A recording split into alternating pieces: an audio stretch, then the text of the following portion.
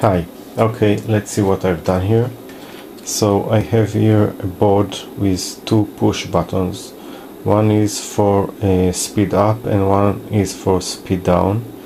It can also change the motor direction. I can say that it wasn't easy to get to this point with TI software, but with some support from TI I could make it work okay. And they are giving the needed support for this one. Okay, so let's compile and run the software and see what we have. Okay, so now I'm downloading it, flashing it to the board, and by default I set default speed. It will start in the default speed, and then I can increase the speed or decrease and also change the direction. Okay, so let's see how it works.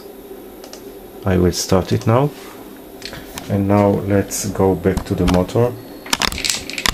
So it is starting to spin till it will catch the speed that I have chosen for the default speed. And now if I want to speed it up, I will just press the button.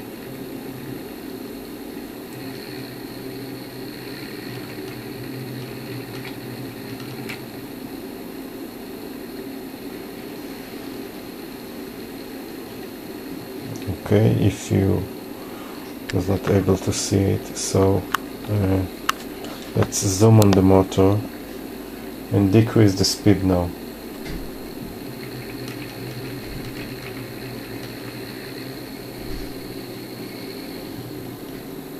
I will get it to 0 speed soon.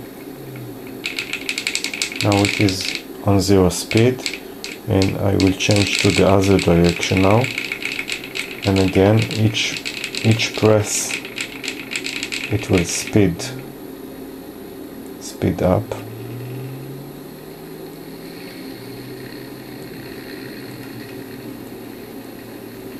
And again I will change to the other direction. Okay, so I'm starting to lower the speed,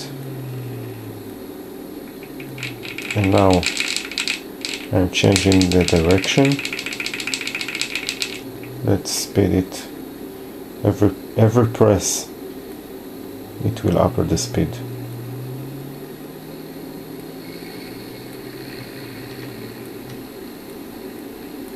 This is the top speed.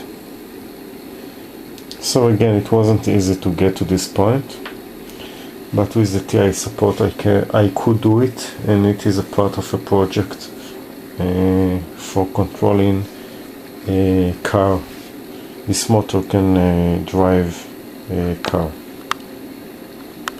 That's all. Bye bye.